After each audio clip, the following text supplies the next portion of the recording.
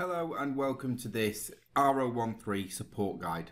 The aim of this video is to kind of outline what is required in R013 to give an insight as to what we're looking for as the marker, to provide you with some of the information that is already stated within your R013 coursework, but maybe in a little bit of a more student-friendly way. So take notes as we go through this, pause the video throughout if required, and remember, don't be overwhelmed. There is support out there. We're here to help you. You just have to ask. So, starting off then with a little bit of an overview. The R013 coursework is a unit and it is part of the Cambridge Nationals IT qualification. The qualification is made up of R013, which is the coursework, and R012, which is the exam. Each unit is worth 50%.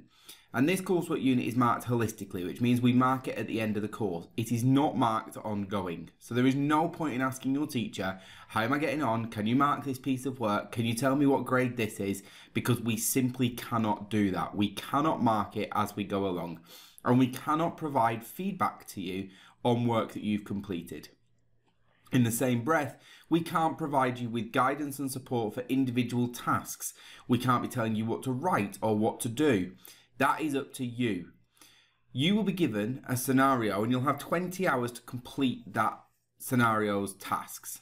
The scenario will be followed by a series of tasks, usually 4 to 7 tasks, and it will show your IT ability. The whole purpose of this coursework is to show your IT ability. It is an IT coursework after all. This is a generic overview. It is not a guide to a specific piece of coursework, and it is not linked to any specific scenario. So when you get your scenario, what should you do with it? Well, first of all, you need to read it. Reading the scenario through will give you a broad understanding of what is required by the client. The client, end user, customer, or business, as we may call them, is the person who is employing you as the IT specialist to provide them with a service. This coursework is written as though a customer, a client, or a business is asking you, the IT professional, to deliver them a fully working solution based on their requirements. It is a mock-up of a real-life situation where a customer would send you a letter requesting you to give them information as to whether or not you could do the work for them. It is assessing your ability to take what the customer wants, work out what's realistic, break it down into a series of tasks, and communicate with the client continually. You mustn't be overwhelmed. This scenario is written for this coursework. It is fictitious, and it is written to give every single student the chance to achieve a grade level 1 pass up to a level 2 distinction star. Therefore, there may be aspects of what you're being asked to do that you don't understand, that you don't feel you can do, and that you are panicking about. That's okay at this stage. It may become clearer as we go along, or in reality, there may be sections of this coursework that you simply cannot do. You must read all of the tasks, work out what is required, and try your level best to do as much as physically possible to be able to demonstrate your IT ability.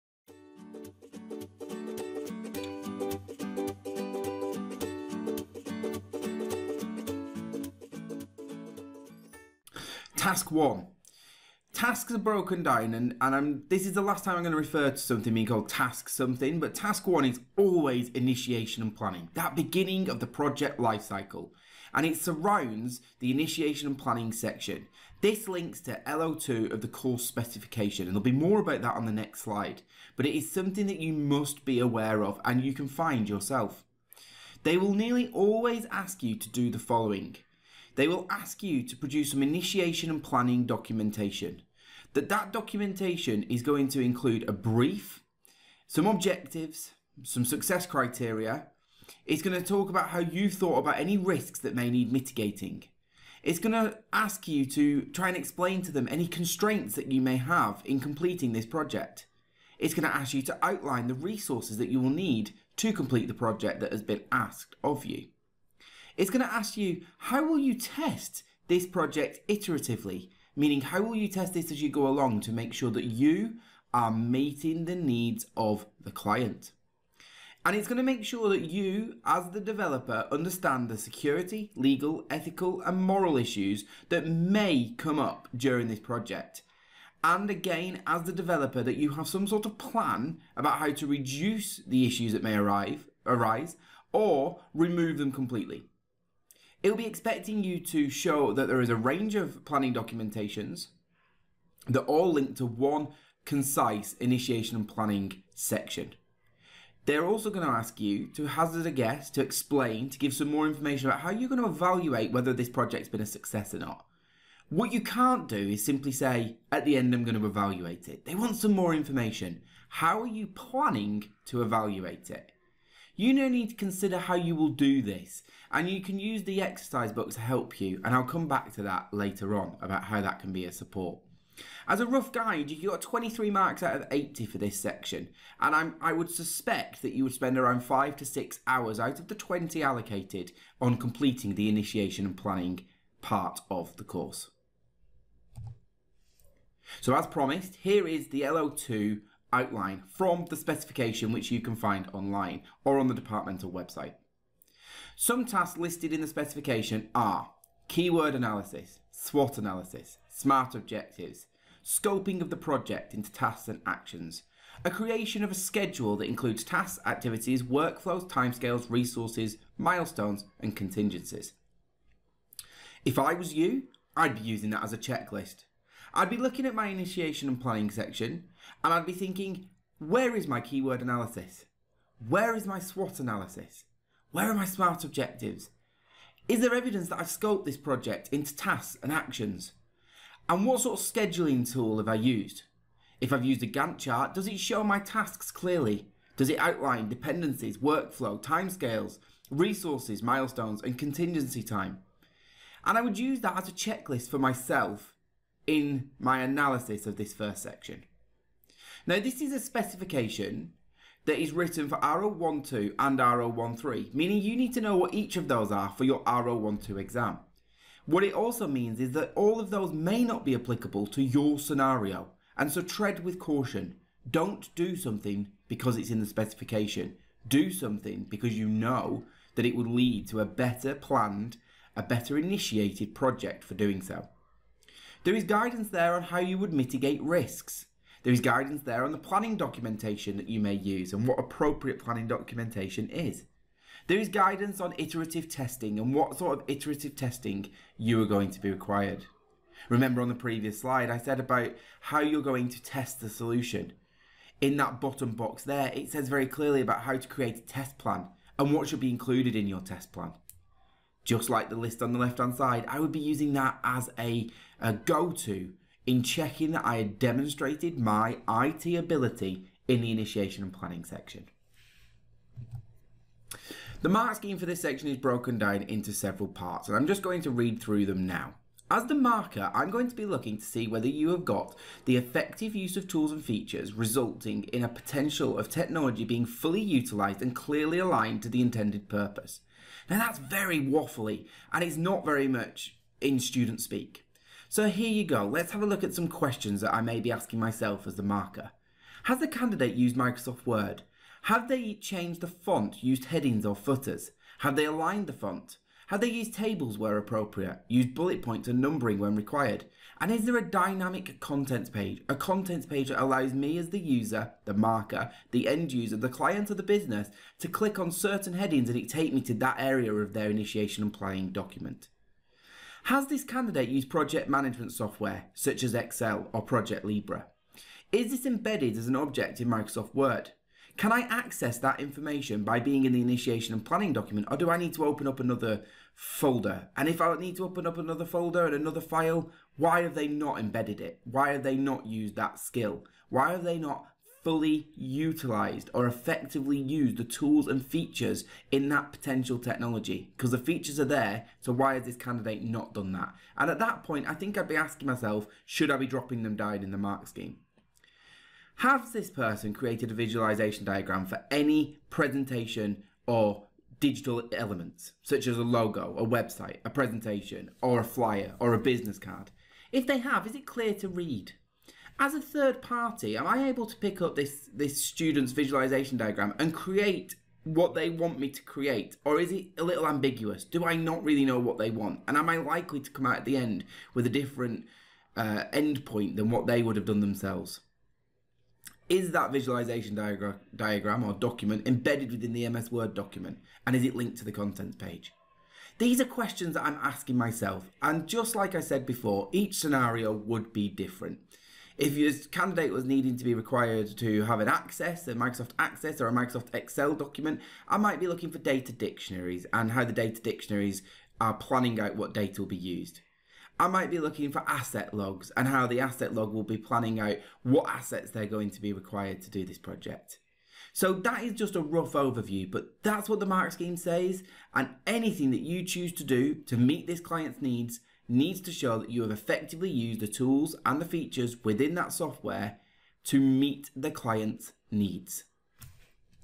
In the next section of the mark scheme, it says that objectives and requirements are stated.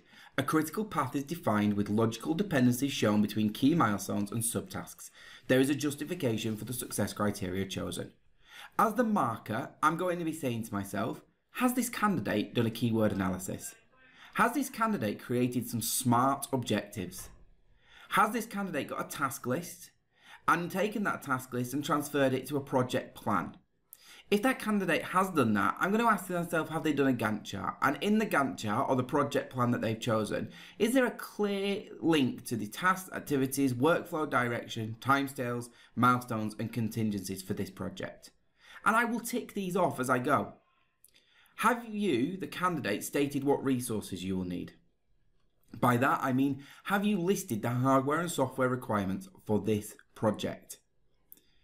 From the task list and the user requirements, have you then created a project success criteria? I want to see a visible difference between the task list, user requirements and success criteria.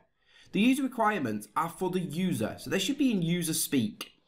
They're more of an overview of what the user has asked.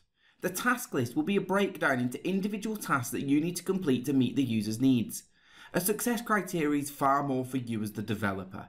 Does the success criteria break the task into even smaller tasks that you need to tick off to say that it has been done in order to move on to the next section, to deem this project a success? Remember, I should be able to use your success criteria at the end of your project to be able to say whether or not the project has been a success. If it is just the same as your user requirements, I'm not likely to be able to do that. The final section of this mark scheme is where the holistic marking comes in. The holistic marking will mean that I mark this project at the very end. And so at the very end, I'm going to be looking for a link between the constraints, risks and resources that you have defined.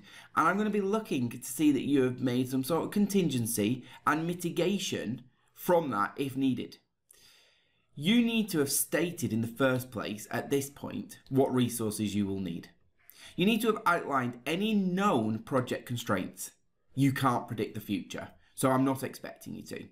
But what I am expecting is that you've gone down the line of what constraints am I likely to come up against? Have you explained the contingencies of this project clearly? And that should all be done in this initial section. So as a rough overview before we go on to the next section, you should be doing a keyword analysis. Next to all of these here, I've put a page. This page corresponds to the book that should be appearing on your screen now. That page has got some information about what it is I think I'm going to be looking for on the average project. Use those pages to inform what you're doing, to guide you. Take those page numbers, look at what's required in those elements and make sure you've done them. That way there's no question that you shouldn't get full marks.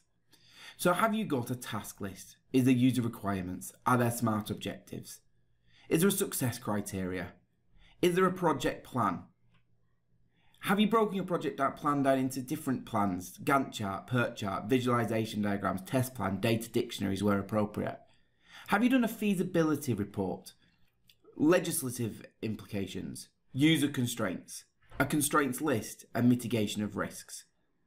If you get to the end of this rough overview and you think, yeah, I've done all of that, you can be confident that the likelihood is you're going to meet that top mark band.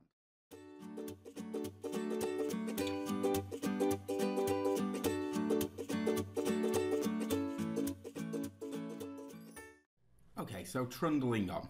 Notice how I've removed a task number here. This is likely to be task 2, but then it will fall into other parts of the project as well. After each task, they're going to ask you to do an iterative review.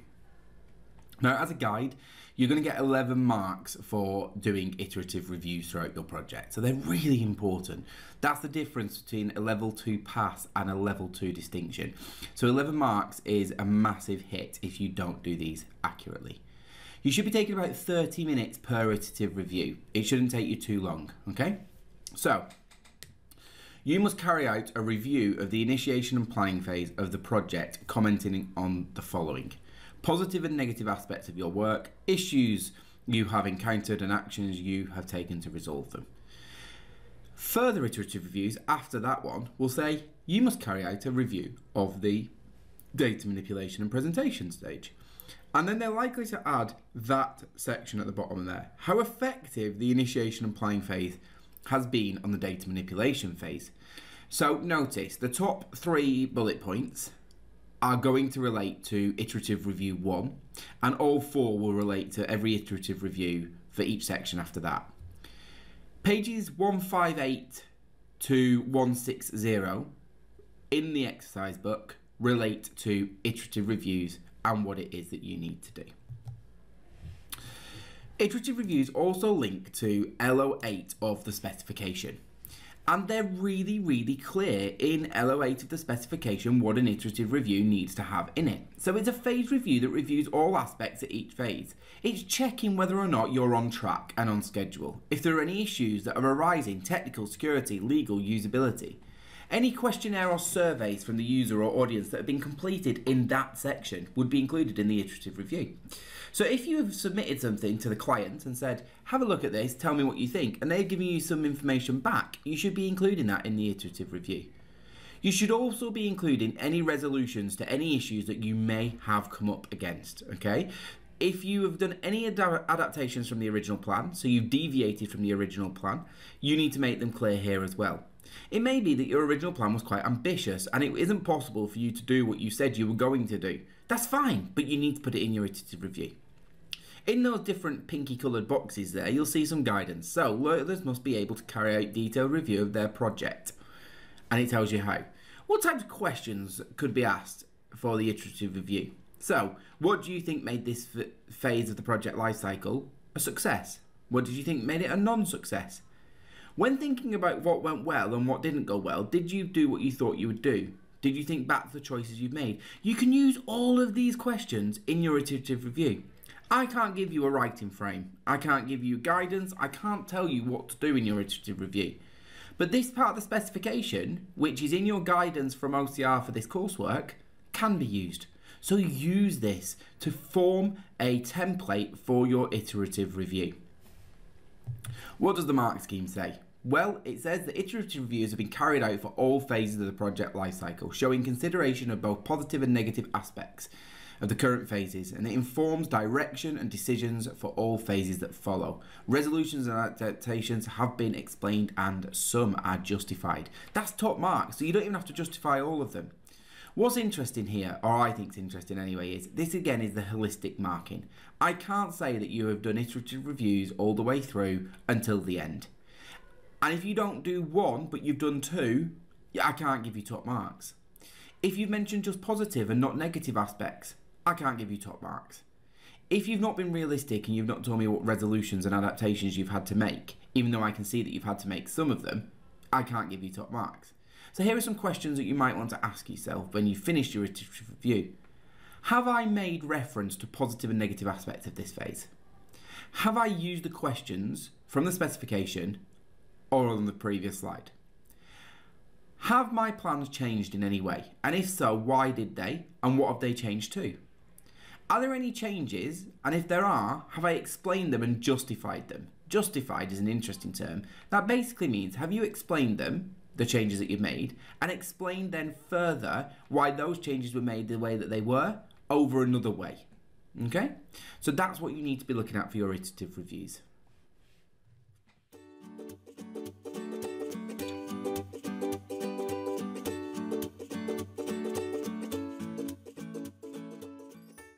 Okay, so moving on. data manipulation and presentation tasks.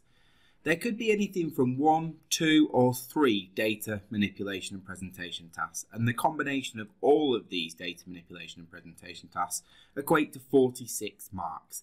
8 to 10 hours out of the 20 hours provided should be spent on you completing these elements of the tasks.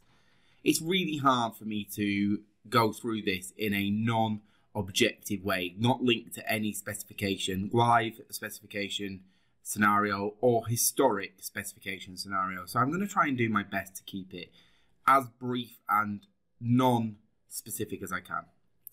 This links to LO5 and LO7 in the specification. These are huge sections of the specification, so I'm not going to go through them. However, it is very clear in the specification on the skills that you need to be taught in LO5 and LO7, and so you need to be aware of them to then make sure that you're applying them to these sections. You will be asked potentially to create a spreadsheet of some sort. In that spreadsheet, we're going to be looking for your ability to use formula and dynamic charts. That's huge. Formula is a huge bracket, and so I'm not even going to begin to start breaking that down into different bits of formula or macros or anything like that, but you are going to be required to show your ability to use a range of formula and dynamic charts. You might be required to create a system that houses records. That system is going to be done in a database more than likely, and they're going to look for your ability to bring in information from a spreadsheet or a CSV file, keep it in a record or a table, as we call them, to run reports automatically on that data, to run queries on that data, to use a form system to automatically fill in that table to save the user having to type in individual fields of information. And you could be asked to create a menu system of some sort within a database that when the user clicks on the icon, it opens up the menu system and they don't realize they're in a database. They think they're in a bespoke system for them. Pages 88 to 116 in the book will tell you all about that element of this data manipulation and presentation tasks. The other side of this now is presentation, word processing, presentations, and desktop publishers. These can be found on 151 to 156 in the exercise book. Now, the word processing side of things. This is your general word processing skills on Microsoft Word, more than likely. It's looking at your ability to make letters from scratch, not using a template. It's looking at your ability to use advanced features such as mail merge, highly likely to be an integrated document linked to a database that you've been asked to create. It's going to look at your ability to create other elements within a word processor. It's not looking at your ability to type. Okay? Presentations. Yes, this is making a PowerPoint, but don't be fooled.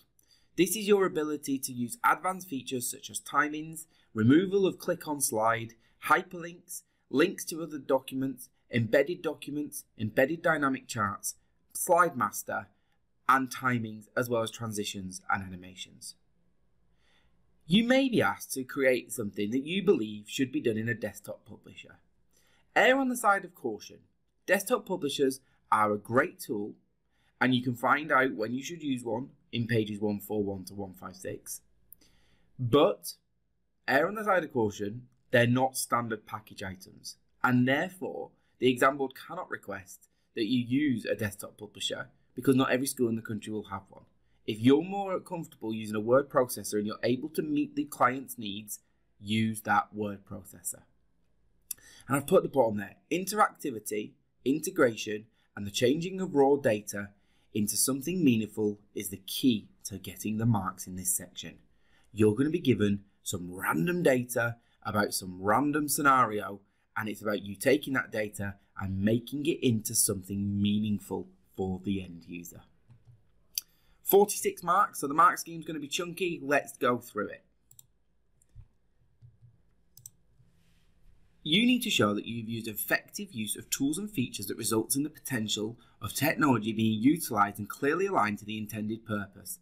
Applications used are fully integrated. Break this down into 3 more easy to understand bullet points Are the tools in the skills grid utilised effectively? I'm going to come on to the skills grid in a minute. So I'm going to be looking through the skills grid. I'm going to be looking at the tools that are underneath different marking criteria bands. And I'm going to say, have they utilised these tools? Remember, this mark scheme is for all scenarios. So if you're going to be required to make one Word document, one presentation and one database, I'm only going to be looking at those skills, not all of the skills in the skills grid. And that's really important to remember. Has the user requirements been met? Has what the client wanted in that initial scenario been outlined, and then have you stuck to it? And then the key thing here, and the link to so many marks, are your solutions fully integrated and linked together? Can the user get to all of the elements within this project from one place, or are they having to open multiple things? If you don't integrate your work, you can drop down from the very top 46 mark band all the way down to 15 marks. Integrating your documents is so vitally important, so don't forget to do it. Now the next part of the mark scheme says exactly the same, and this is because the mark scheme is broken down into two sections. They're looking to see that you have done that mark scheme point for data manipulation, which is your spreadsheets and your databases, and do the exact same for the presentation of information as well. So what I'm going to say here is that I'm going to be looking when I mark to see that there is a visible link between what was intended and what the outcome was. Do the plans match? Are the links between the documents dynamic and do they work? And are the tools in the software that you have chosen to use utilised effectively and properly? When it comes to the presentation of information, I'm looking for that cross collection of data and it to be presented in such a way that I think that this is cohesive and all aligned to the same intended purpose. I want to see that you've thought about the way in which you've laid out your work, because this section relates purely to your presentation of information. The next part of the mark scheme says that the solution allows for data to be imported and manipulated effectively and efficiently so that all requirements of the project can be met. So I'm going to be asking myself there, does your solution allow for me to import data? Have you had to import data? Does the solution that you've created allow me to interrogate and manipulate the data? So if you've built a database, can I interrogate the data by asking questions? Can I run queries? Can I run reports? Is there a way in which I can change the data and then see an output? So if you create a spreadsheet and you've got raw data and then you've given me a visual output such as a dynamic chart, when I change the data in the spreadsheet, does the chart change? I suppose what I'm saying here is that I don't want you to just stick a chart in and me go, that works. I'm going to check it works. I'm going to look that it works. I'm going to make sure that what you've created is accurate and robust. I'm going to check that what you've done is what you say you've done and that you haven't tried to do it and not succeeded. And to meet that top mark band, it all needs to work. The security and the legal risks have been identified in the planning phase. So see, that holistic marking, I can't mark this here until I've read the planning stage. And it's been carried forward into the solution. That you as the user has taken on board what it means to ensure that no unauthorized access can take place. So I'm going to ask myself these questions. Have you implemented your plan for security, such as passwords? That's why it's really important in your plan for security in the planning stage. You don't start being really ambitious and say that you're going to have iris scanners in your work. It's not going to happen. Stick with passwords, stick with a little bit of encryption, and that means that you're going to be able to succeed in your project. When it comes to the legal elements, have you considered those? Or have you got some random images off Google and not thought about who the proprietor is? Is the data password protected, and therefore is it protected from malicious intent?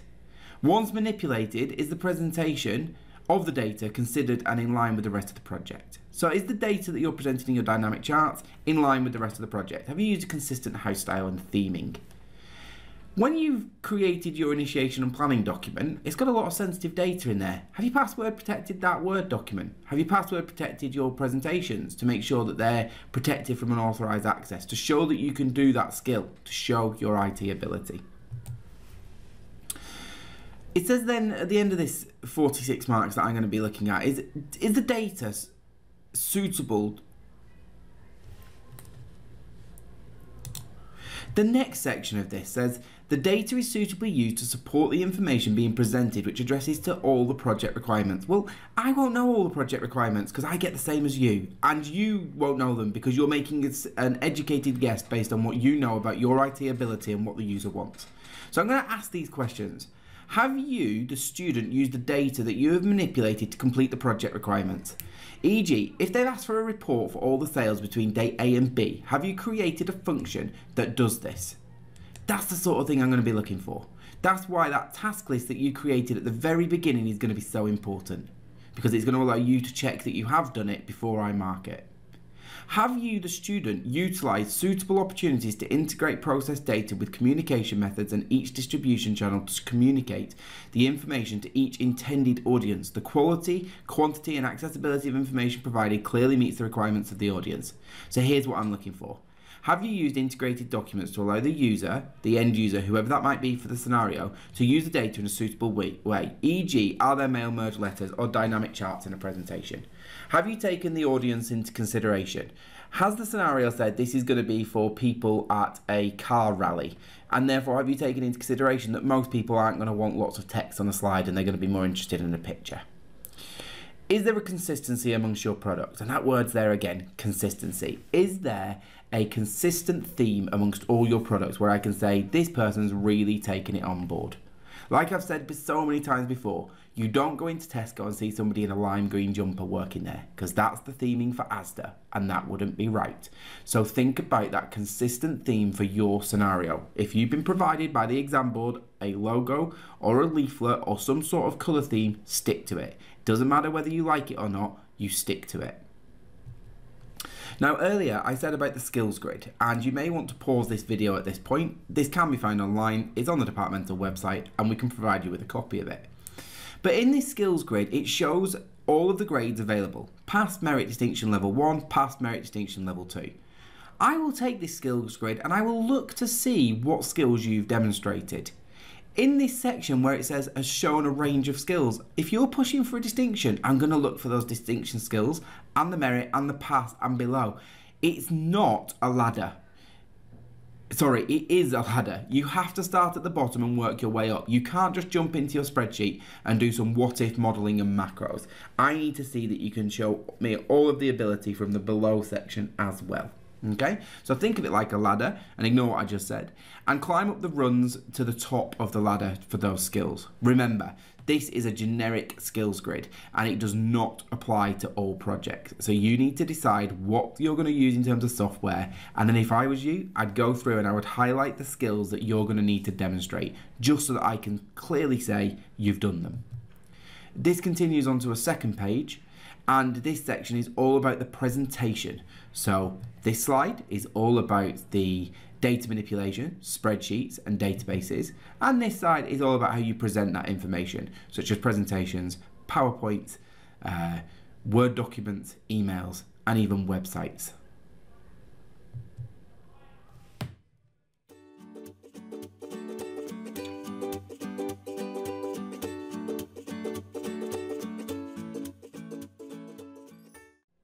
Okay, we've made it to the last section together. Well done. Let's look at the final evaluation and how you're going to conquer this little task. The final evaluation is where I would say, in my opinion, most students lose marks and fall down. They end up entering a one-sided Word document, kind of saying, I did well on this and I did everything I needed to do, and then submitting it. This is worth 11 marks.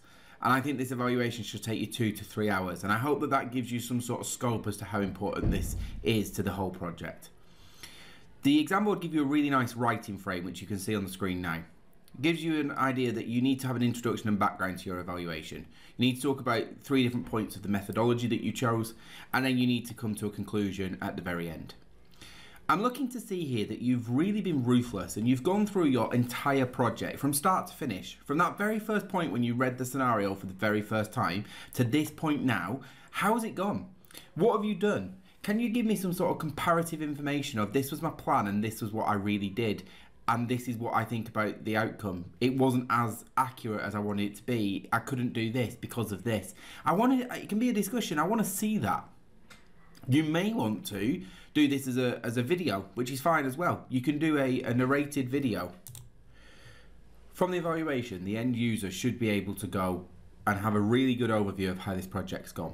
It also should be useful for you in future projects to be able to plan and avoid the issues that you found this time round. So really do consider the strengths and the weaknesses of the solution that you've provided. Make some recommendations of improvements. If you had more skills, if you had more time, if you had more money, if you had an endless remit of information. So let's have a look at the mark scheme then, because like I've said previously, this is iterative mark scheme that we go back to and back to and back to. And so, speaking of iterative, this is where the iterative reviews will get marked again, okay? You need to have done your iterative reviews for each section of this project so far. And all of your iterative reviews need to feed into your final evaluation. You need to draw from them the information. They should make this job a lot easier. So come back to your iterative reviews and put them into this evaluation section as well, and comment on them. Comment on their effectiveness and what they explain and what they show to you. And finally, you then need to get some marks for this final evaluation itself. So you need to have done a detailed analysis of the plans versus the real project. I need to be able to see the plan on one side and the real project on the other. A screenshot's the best way to do that. And I'm able to go, they've done that because they did that in the plan, and that now makes sense. I shouldn't be jumping between the planning stage and this to try and draw these sort of comparisons. In your evaluation, you should be doing that for me. So you should be able to say, here is the plan that you can find in the planning and initiation documentation. And here is a screenshot of the product. You can see that the links are here. This isn't the same because of this. I had to change that because of that. That's what the evaluation's all about. When you get to the evaluation, you're going to feel like the project's nearly done. Don't give up. What I would recommend is that throughout this project, now that you're going to do, you come back to this video, you pause it at different points, you watch the area of the video that's relevant to you and to that section of the project that you're doing, and you take your time. We're here to help you, and this video should help you, and OCR will help you with your scenario because they'll put in there exactly what they want. Good luck, take your time, work out what's required, and watch this video again if you need to. Thank you for listening.